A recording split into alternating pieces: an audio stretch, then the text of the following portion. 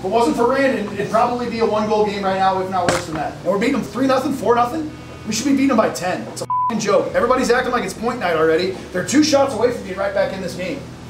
Guys are taking selfish penalties, costing everybody. We killed 8 minutes of penalties that I can count in a penalty shot. It's unacceptable. If you guys do this against or you do it against we're going to be in here down 4-0.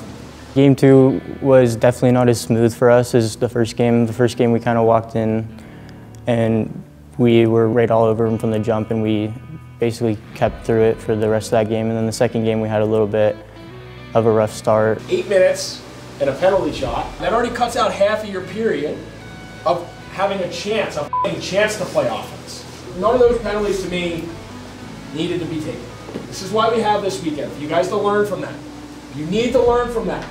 Because if you do that next weekend, and you go out there and coast around like you did that period, next weekend, you will get shit pumped. That was my first junior game, so I was pretty nervous, just like anybody, but I was just ready to get out there, get my feet under me. I don't care what our roster looks like on a piece of paper.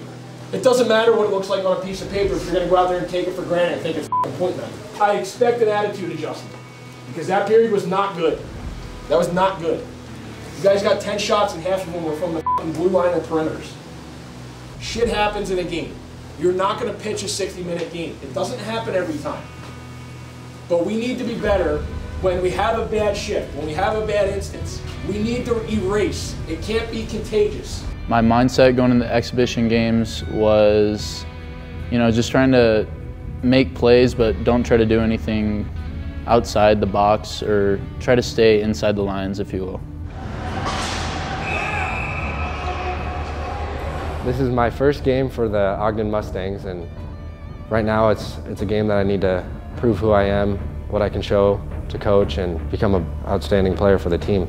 I understand it's preseason, but I expect 110% every time you go on the ice. You're not just going to be handed shifts anymore, guys. Preseason, yes, we're meant to feel it out. Now that we're getting into the season, you will not be handed anything. Sorry, if you want handouts, go to a different team. This period, earn it. Earn our win, so when we come back in here, we're feeling good about how we fixed our problem after the second period. 20 minutes, 20 miles, 20 smiles.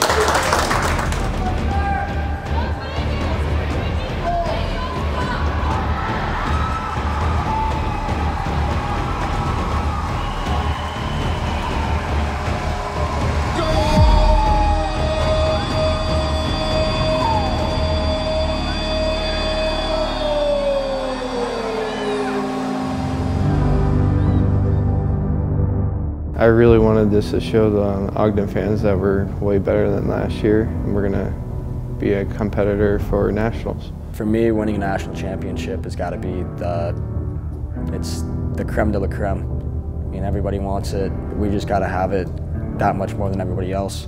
My 16U year of youth hockey, made it all the way to the national final and just let it slip. So I kind of know what it's like at a youth level, but it's going to be that much harder going up against 20-year-olds.